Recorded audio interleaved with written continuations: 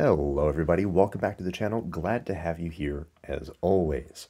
While I have you here, why don't you give that subscribe button a quick little tickle, and then we'll start looking at this set. This is 75270, Obi-Wan's Hut from 2020. It has 200 pieces and retailed for $29.99. If you wanted to pick this up on Bricklink, you can get it with various states of completion for about $20, but if you want it sealed, it's still $30. So it didn't appreciate in value very much.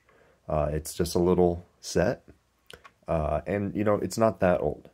It is retired, but it was only from 4 years ago, so you know, take that how you will. It comes with 4 minifigures. We have this R2-D2, which was in 6 sets. It goes for about $1. There is this farm boy Luke Skywalker, who is in 8 sets. He goes for about $2. He has a double printed face.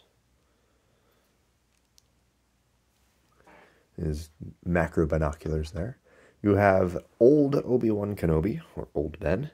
He is actually unique to this set. He's about $3. He does not have a second face. And then you have a Tusken Raider, who is in 5 sets and goes for about $2. He's got a gaffy stick. Not really much to say about the figures. They're pretty standard. Like I said, several sets for 3 of them. I think this hut is super cute. I thought it was really charming. That's why I wanted to get it when it came out. You lift the top up like that and fold out the sides. And he kind of expands here. So first let's look at the outside. So you got this little kind of chimney here.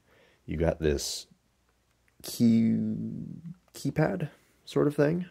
Some windows.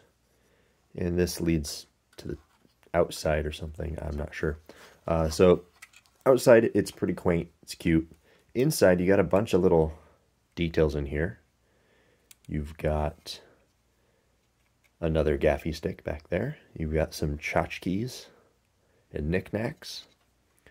You have, I'm assuming this is some sort of like walking stick or something. I'm not sure what that's supposed to be.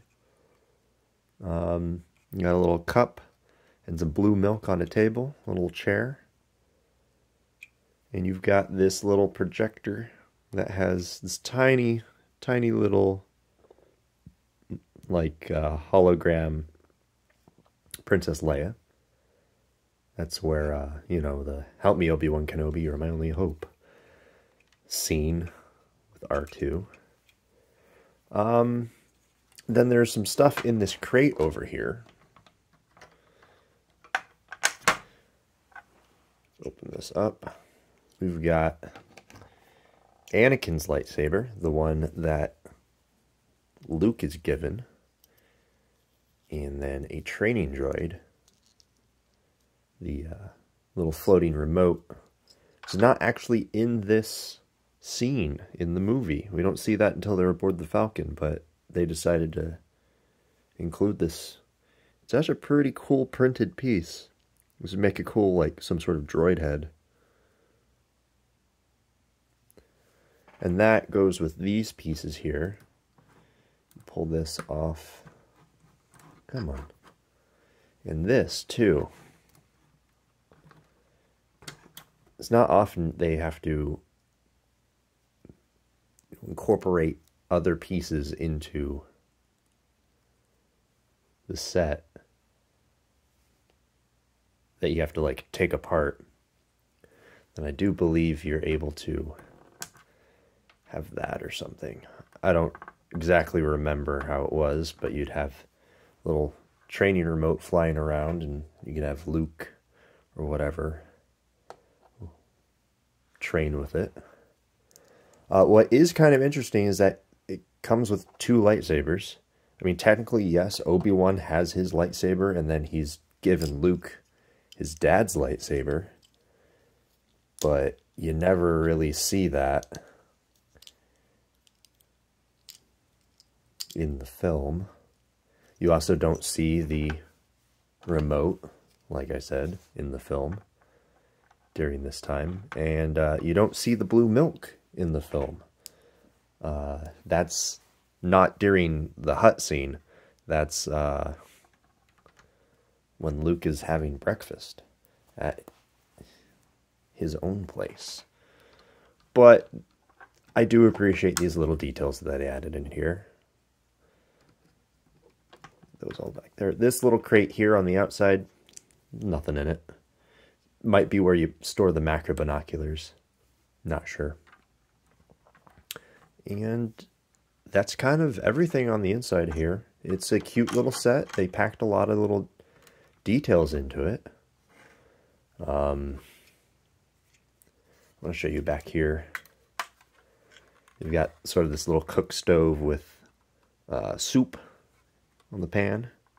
Then they've got that little flame going on there right next to a wooden gaffy stick that's not exactly safe.